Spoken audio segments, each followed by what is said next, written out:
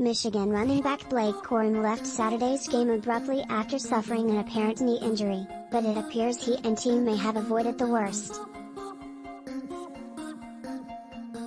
Michigan head coach Jim Harbaugh said that Corum's knee did not sustain any serious damage and that the team is taking the injury as day-to-day.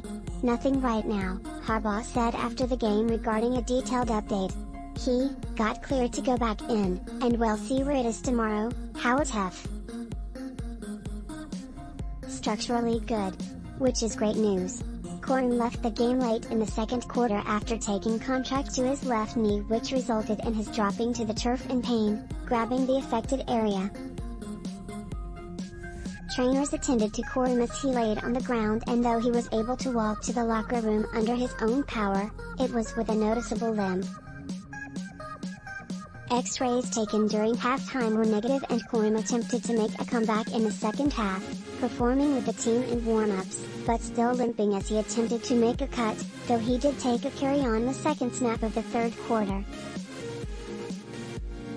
Harbaugh said he finally pulled Corum from the contest as a precaution.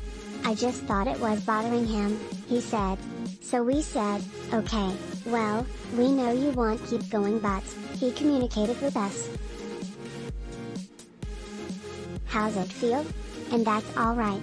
We got CJ Stokes, we got Isaiah Gash, we got Tavi Dunlap. They'll step up. Next man up."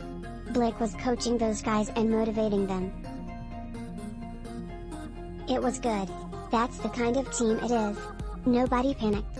Number 3 Michigan moved to 11-0 on the season with a come-from-behind win over Illinois and plays at Ohio State in the regular season finale next weekend. More college football from SI, Top 25 rankings.